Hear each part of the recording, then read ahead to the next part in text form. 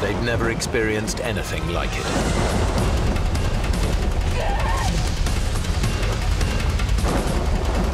It's very hard to explain how loud it can get. You can't even talk to someone who's right next to you by screaming. That's the only way I can describe how loud it was. The Amazon rainforest in Brazil. It's one of the last great wilderness areas, home to the largest variety of insects, birds, and mammals in the world.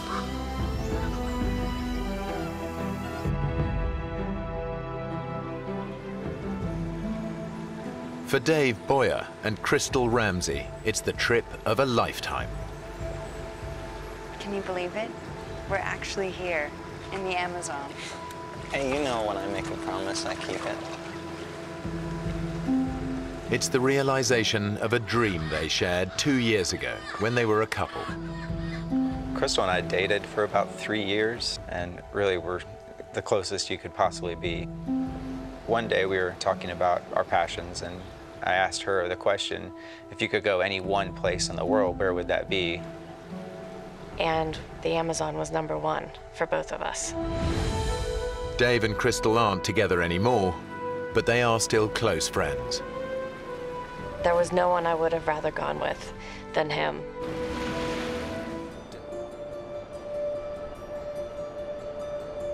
Dave and Crystal set off in the morning with enough water for a 3-hour hike. We left just before 10 o'clock and expected to be back in time for a late lunch. We had tunnel vision. We were focused on one thing, and that was exploring and seeing the rainforest. We were oblivious to any dangers that were involved. They are so absorbed by the sights and sounds of the forest, they don't notice that they've stepped off the marked trail. Our awareness was elsewhere. It was on the trees, on the animals, on the sounds. The map Dave left behind was a hand-drawn sketch of the area. He clearly remembers it showing the lodge at the bottom, which would normally indicate that it lies to their south. But the map isn't laid out in the usual way. To get back to the lodge, they actually need to head north. If we head south, that should take us back. You're sure? I'm sure. I'm sure. Okay. Come on, let's go. Hiking south is the worst decision Dave could make. Ahead, there lies nothing but thousands of miles of rainforest. Uninhabited, except for rainforest creatures, many of them highly dangerous. If we'd been walking in the right direction for this long, we would have... I know. I don't think he wanted to deal with it. He didn't want to deal with even having to think about sleeping out there. I was frustrated at myself. I felt responsible for getting us lost and felt responsible for finding the way back. Chris, I am so sorry about this. It's okay. You buy me a beer when we get back, and we'll call it even. Okay? Okay. But they both know how vulnerable they really are. The rainforest is teeming with nocturnal predators. A lot of the poisonous snakes, they wander through the forest at night. The jaguar comes out at night. You don't have a lot of choices of protection. Dave and Crystal share a single thought. Can they make it through the night alive? Chris, there's something out there.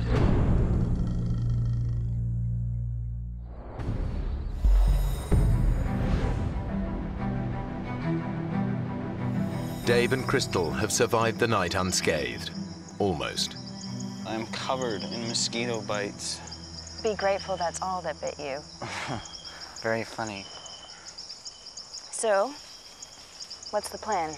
Well, Dave needs to get them back to the lodge fast. Crystal's on medication for her depression, and he knows she doesn't have her drugs with her. By mid-afternoon, Dave is resorting to a new desperate tactic in his search for the lodge. I was trying to keep us in the same area of where we got lost in, kind of zigzagging back and forth, hoping to stumble upon the trail. Let's try over there. Crystal was starting to get a little bit frustrated with that strategy. Dave was literally almost walking in circles and didn't realize that that's what he was doing. Crystal is starting to feel the pressure. My brain was saying, things are going downhill. As darkness falls, they realize they must endure another night. I was tired. I had not slept on the previous night. I was being driven insane by the mosquitoes. They were constantly biting me, making our bodies itch, and we would scratch it to the point where our bodies would start bleeding.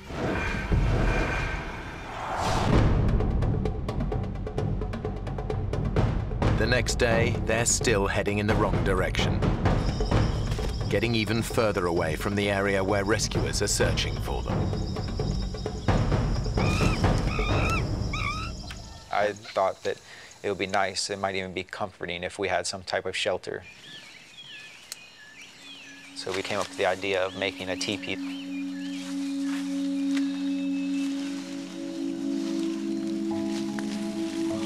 Excellent.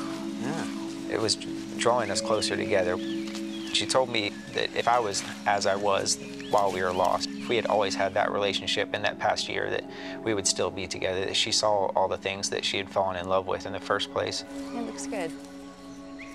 We were trying to get our minds off of what we were going through, and we got even closer.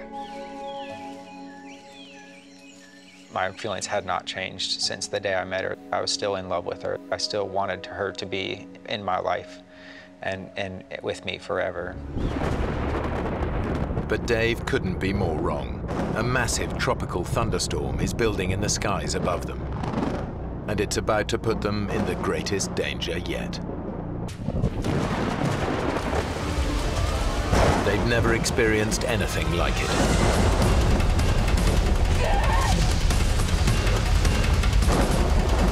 It's very hard to explain how loud it can get. You can't even talk to someone who's right next to you by screaming. That's the only way I can describe how loud it was. They are soaked within seconds. It was the coldest I had ever been. Couldn't stop. My body was just going into convulsions and shaking, and my teeth were chattering. Any hope of sleep is gone.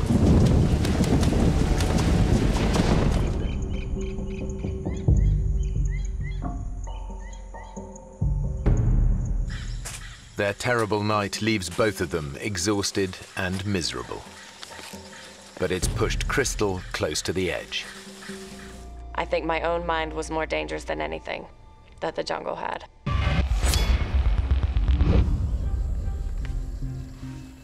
All I had was a companion, and she was what kept me going. I needed her as much as she needed me to make it through this, and I could not drag her the entire time. 24 hours later, Dave and Crystal's situation is bleaker than ever. They are still hopelessly lost. And as their fifth night approaches, it's Dave who's struggling. Drained by lack of sleep and the effort of keeping Crystal going, he desperately needs rest.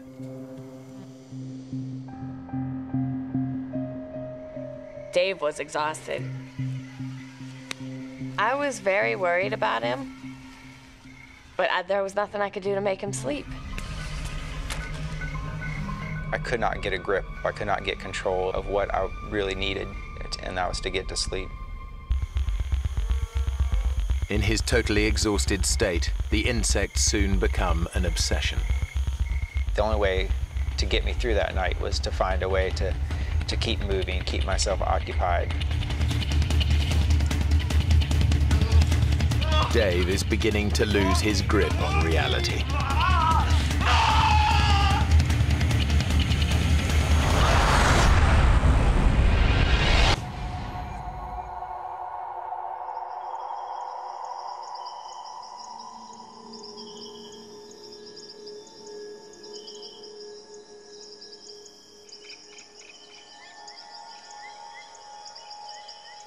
I felt like I had lost this battle between me and the mosquitoes, between me and the night, between me and any sleep that I might get. For the first time, Dave thinks they might not make it out of the Amazon alive.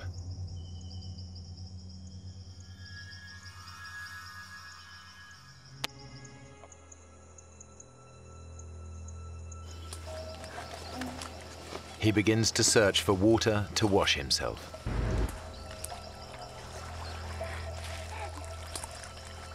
As we fought through some of the underbrush, when we got down there, there wasn't a creek, there wasn't a puddle. There was a flooded forest. Everywhere that we could see, there was water. It's a glimmer of hope, just enough to keep them going. This water's gotta lead somewhere. In the Amazon, rivers are like roads. If this water leads to a river, they might just spot a boat. They put aside thoughts of suicide.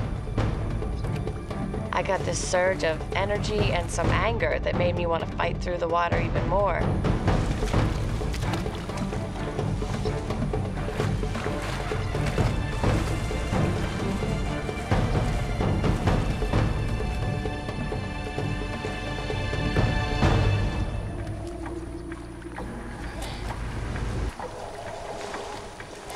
As we were going through the flooded forest, we kept telling each other, don't talk about any hopes, just go, and go as fast as you can.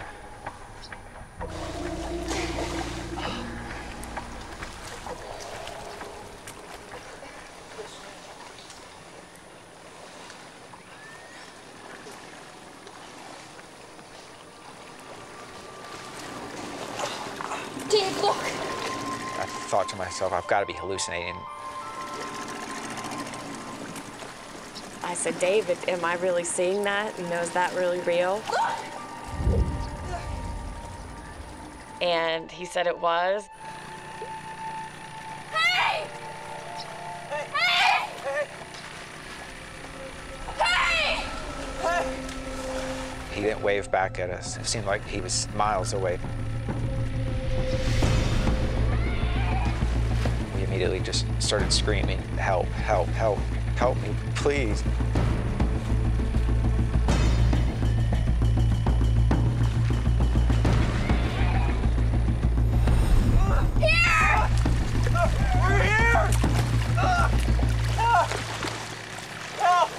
And he didn't respond. Help!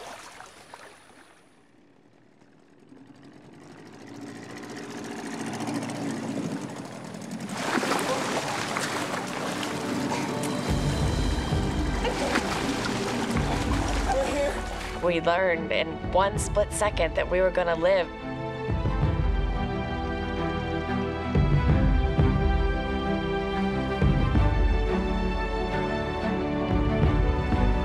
I was screaming and crying and just definitely the best moment I've ever had in my life.